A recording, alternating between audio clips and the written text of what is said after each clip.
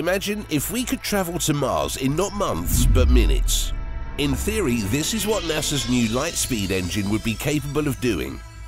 Going lightspeed is truly the fastest that something can move.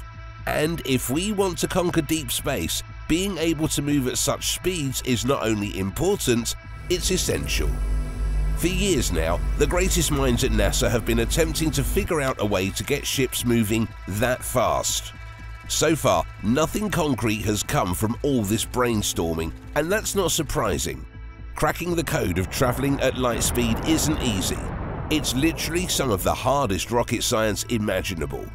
It's something that even the smartest, most powerful brains in the world have yet to figure out. But what if one scientist working for NASA did figure out how to move that quickly? Would that lead the way to the next generation of space travel? Would it radically change the way we move among the stars? Or is it simply just a pipe dream? In today's video, let's take a look at the helical engine, which may or may not be the key to moving through the cosmos at new breakneck speeds. Before we continue, I want to quickly thank the sponsor of this video, World of Tanks. World of Tanks is a free-to-play online multiplayer tank game with over 100 million players worldwide, realistic vehicles and environments that allow players to command history's most powerful tanks and experience combat like never before on PCs. Over 600 vehicles ranging from destroyers to artillery to light, medium and heavy tanks are available at your disposal, allowing you to wreak havoc in style while also contributing to a unique role in the game. You can command your powerful tanks across open fields, deserts, steep hills, forests and urban and industrial zones, as well as play matches in these areas. There are over 40 arenas to choose from. As a result of the model's historical realism and inspiration, it has real-world tank-like features. You can gain experience, modify and upgrade your tank, transforming it into a steel beast capable of taking on any challenge. Download World of Tanks right now using the first link in the description. Use the code TANKMANIA during registration to receive a 7-day premium account, 250,000 credits, the premium tank Excelsior Tier 5, and 3 rental tanks for 10 battles each. Tiger 131 Tier 6, Cromwell B Tier 6, and T-34-85M Tier 6.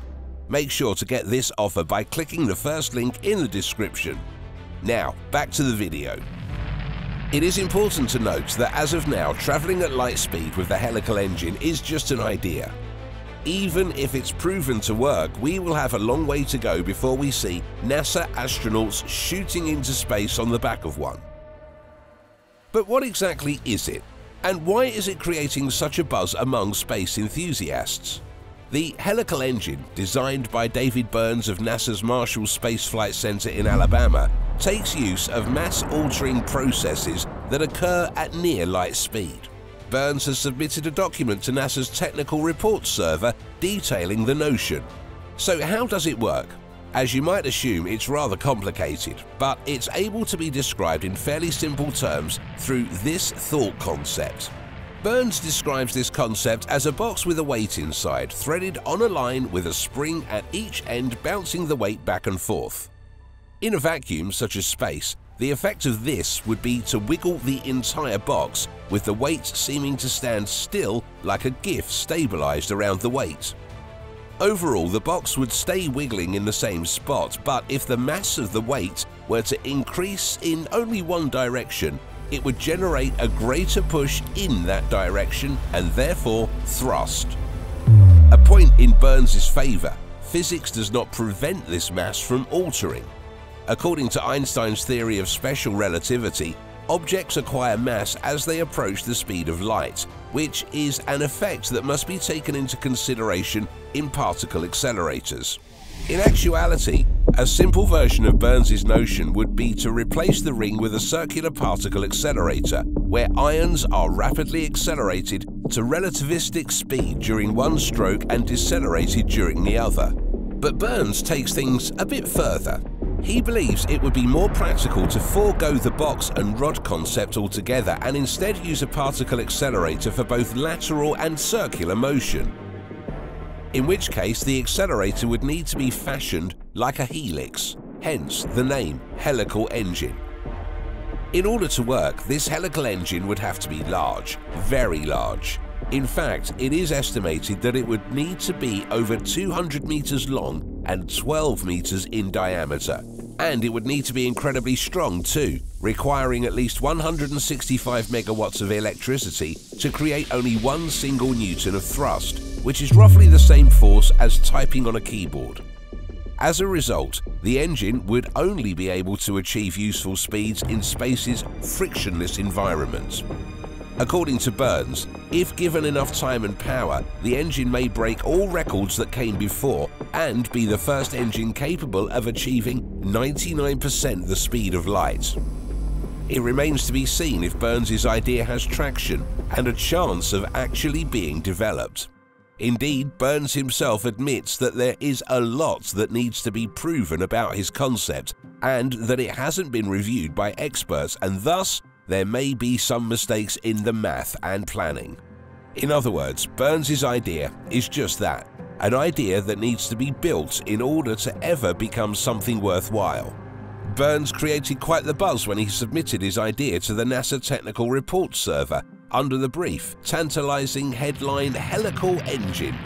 Immediately, people were reading every word and wondering, what if? And while some people protest Burns' concept and think the proposal is far, far away from a sure thing, others think it could continue and grow into the future of interstellar travel. But this isn't the first time that someone has dreamed up a concept around the idea of humans cruising through the stars at such great speed. In fact, many before have toyed with the idea of a light-speed engine and have fallen short. The M drive was NASA's early step into the notion of really trying to develop a faster-than-light engine. Yet we don't hear a lot of talk about the M drive today. So what exactly is it? Why is it so special? And why is Burns' idea gaining so much interest if the M drive is ready to be built? To put it in the most scientific terms, an M drive is a radio frequency resonant cavity thruster concept that was first developed in 2001 by Roger Scheuer, a British chartered electrical engineer with 48 years of experience in the space and defense industries. Internally reflected microwaves are said to generate thrust, in violation of the law of conservation of momentum and other fundamental considerations. The device has been dubbed the impossible drive by the media. Explanations for how the M drive could work go beyond what is known about physics. Perhaps it's interacting with the vacuum energy of space quantum time, despite the fact that the vacuum energy of space quantum time doesn't allow anything to push off of it. There is no official design for this device, and none of the people who claim to have invented it has committed to detailing how it may work as a thruster or what components make it up, making it hard to tell whether or not it's possible. In 2016, NASA's Advanced Propulsion Physics Laboratory reported seeing a modest apparent thrust from one of these tests, a finding that has yet to be confirmed. The force recorded was later shown to be a measuring mistake produced by interactions with the Earth's magnetic field or heat gradients, according to subsequent research. So far, nothing has come close to achieving light speed, and Burns' idea is still being kicked around and examined by experts. But what happens if and when NASA does figure out how to move at such an intense rate? How does that alter the way we fly among the cosmos? Think of it this way.